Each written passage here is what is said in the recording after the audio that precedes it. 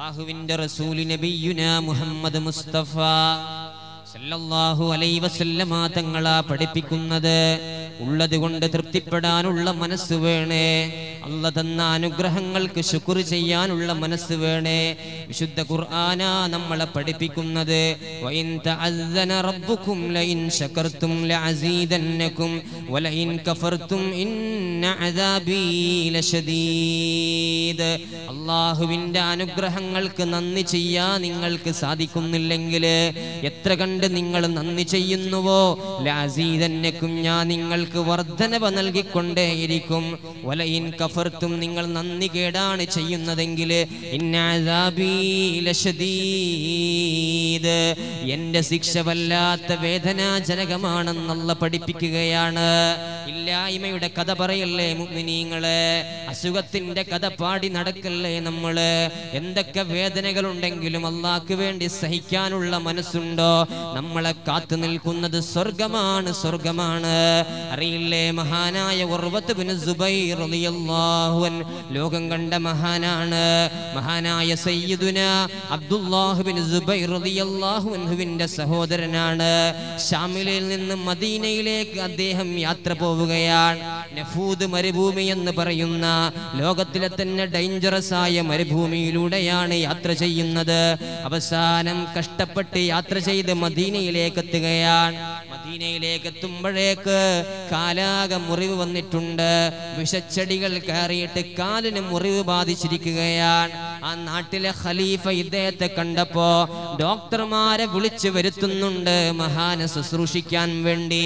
Doctor കടന്നു വന്ന് പരിശോധിച്ചിട്ട് മഹാനായ സയ്യിദുനാ ഉർവത്ത് ബിൻ സുബൈർ തങ്ങളുടെ മുഖത്ത് നോക്കി പറയുന്നുണ്ട്, പ്രിയപ്പെട്ട സുബൈറേ, നിങ്ങളുടെ ശരീരത്തിലേക്ക് ഇതിന്റെ വിഷം പകരാതിരിക്കാൻ നിങ്ങളുടെ കാല് മുറിച്ച് കളയേണ്ടതുണ്ട്.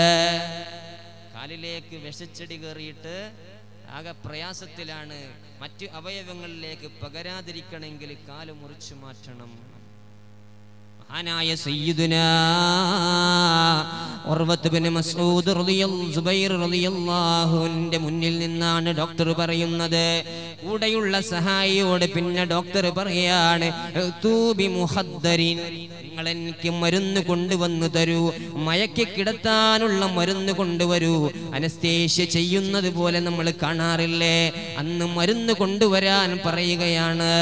അപ്പോഴാണ് മഹാനായ ഉർവത്ത് ബിൻ സുബൈർ തങ്ങൾ ചോദിക്കുന്നത്, ലിമ, എന്തിനു വേണ്ടിയാ മരുന്ന് കൊണ്ടുവരാൻ പറയുന്നത്? അപ്പോഴാണ് മഹാനായ ഉർവത്ത് ബിൻ സുബൈർ തങ്ങളോട് ഡോക്ടർ പറയുന്നത്, പ്രിയപ്പെട്ടവരെ, നിങ്ങളുടെ കാല് ഞങ്ങൾക്ക് പച്ചയിൽ മുറിച്ച് മാറ്റാൻ കഴിയില്ലല്ലോ, അങ്ങയെ തെറിപ്പിച്ച് കടത്തണ്ടേ, അല്ലാതെ മുറിച്ച് മാറ്റാൻ കഴിയില്ലല്ലോ. അപ്പോഴാണ് മഹാനായ സുബൈർ തങ്ങൾ പൊട്ടി കരയുന്നത്. എന്നിട്ട് പറയുന്നുണ്ട്, ജീവിതത്തിൽ ഒരിക്കൽ പോലും അല്ലാഹുവിനെ ഓർക്കാത്തൊരു നിമിഷം എൻ്റെ ജീവിതത്തിൽ നിന്ന് കടന്നു പോയിട്ടില്ല. റബ്ബിനെ ഓർക്കാത്തൊരു സെക്കൻഡ് പോലും കഴിഞ്ഞു പോയിട്ടില്ല.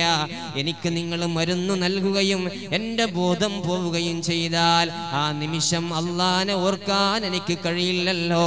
അതുകൊണ്ട് എന്നെ മയക്കുന്ന മരുന്ന് നൽകല്ലേ, പച്ചയായി കിടന്നു തരാം, നിങ്ങൾക്ക് മുറിച്ച് കളയാമല്ലോ.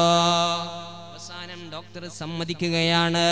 കാല് മുറിച്ച് മാറ്റുന്നുണ്ട്. മുഅ്മിനീങ്ങളെ, മുറിച്ച കാലിൽ നിന്ന് രക്തമിങ്ങനെ ഒഴുകിക്കൊണ്ടിരിക്കുമ്പോ അത് നിലക്കാൻ വേണ്ടി തിളച്ച എണ്ണയിൽ കാല് മുക്കുകയാണ്. പച്ചയായി കാല് മുറിച്ചിട്ട് രക്തം വാർന്നൊഴുകുമ്പോ അത് നിലക്കാൻ വേണ്ടി കാൽ പച്ചയായി മുക്കിക്കൊടുക്കുകയാണ് തിളച്ച എണ്ണയില്. അസഹ്യമായ വേദന കാരണത്താൽ മഹാനായ ഉർവത്ത് ബിൻ സുബൈർ തങ്ങൾ ബോധരഹിതനാവുകയാണ്. ആലോചിക്കണേ മുഅ്മിനീങ്ങളെ, എത്ര വേദനയാണ് സഹ്യമായി കിടക്കുന്ന ആ വേദനയെ നമുക്കറിയാൻ കഴിയുന്നുണ്ടോ? മഹാനായ അത്തിപ്പറ്റ ഉസ്താദ് ഈ അടുത്ത് മരിച്ചുപോയ മഹാനല്ലേ, നമ്മളിൽ പലരും കണ്ടവരാണ്. വലിയൊരു പ്രയാസകരമാകുന്ന രോഗം ഉസ്താദിനുണ്ടായിരുന്നു. ക്യാൻസർ എന്ന മാരകമായ രോഗം തന്റെ മുഖത്താണ്, കവിളിനാണ് ബാധിച്ചിരിക്കുന്നത്. ഉസ്താദ് ചോദിക്കുമത്രേ, ക്യാൻസറിന് എന്താണ് അറബിയിൽ പറയുക? സർത്താൻ എന്നാൽ ഞണ്ട് എന്നാണ് അർത്ഥം. ഞണ്ട് കടിച്ച് ഇറുക്കുന്നത് പോലെ വേദന ഞാൻ അനുഭവിക്കുന്നുണ്ടെന്ന് കൂട്ടുകാരോട് പറയുമത്രേ മഹാനായ അത്തിപ്പറ്റ ഉസ്താദ്. ഇത് പറയുമ്പോഴും മുഖത്ത് പുഞ്ചിരിയാണ്. അൽഹംദുലില്ലാഹ് എന്ന വചനമാണ്. പരിഭവമില്ല, പരാതിയില്ല അത്തിപ്പറ്റ ഉസ്താദിന്. പക്ഷേ ഓപ്പറേഷന് വേണ്ടി RCCയിലേക്ക് കൊണ്ടുപോയപ്പോഴാണ് ആദ്യമായി ക്യാൻസർ വന്നതിന് ശേഷം മഹാനായ അത്തിപ്പറ്റ ഉസ്താദ് പൊട്ടിക്കരയുന്നത്. അതിനു മുമ്പ് കരഞ്ഞിട്ടില്ല, ക്യാൻസറിന്റെ പേരിൽ കരഞ്ഞിട്ടില്ല.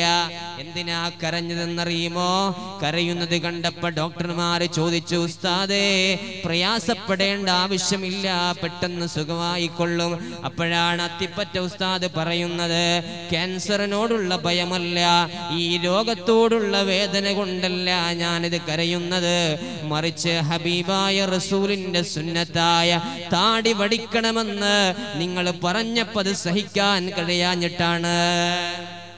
അല്ല, ക്യാൻസറിന് വേണ്ടി ചികിത്സ ചെയ്യുമ്പോൾ താടി വടിക്കാൻ പറയും, രോമങ്ങളൊക്കെ വടിച്ചു മാറ്റാൻ പറയും. അത്തിപ്പറ്റ ഉസ്താദ് പറയുന്നുണ്ട്, ഈ താടി റസൂലിന്റെ സുന്നത്താണ്. ജീവിതകാലത്ത് ഞാൻ ഓർമ്മ വെച്ച സമയം മുതലൊക്കെ താടി വന്നത് മുതൽ പിന്നീട് വെച്ച് നടക്കുന്നുണ്ട് മഹാനായ അത്തിപ്പറ്റ ഉസ്താദ്. ഇതെങ്ങാനും ഞാൻ ഇന്ന് പഠിച്ച് ഇന്ന് ഞാൻ മരിച്ചു പോയാൽ ഈ മുഖത്തോടെ ഞാൻ ഖബറിൽ കിടക്കണ്ടേ, എൻ്റെ ഹബീബായ റസൂലിനെ കാണണ്ടേ, അതുകൊണ്ടാണ് കരഞ്ഞു പോയത് എന്ന് അത്തിപ്പറ്റ ഉസ്താദ് പറഞ്ഞപ്പോഴാ കണ്ടു നിൽക്കുന്നവരെല്ലാം കരഞ്ഞു പോയി. മുഅ്മിനീങ്ങളെ, അവസാനം എവിടെയാണോ ചികിത്സ നടത്തേണ്ടത് ആ ഭാഗം മാത്രം ഷേവ് ചെയ്താൽ മതി എന്ന് മഹാനായ ഉസ്താദിനോട് പറയുകയാണ്.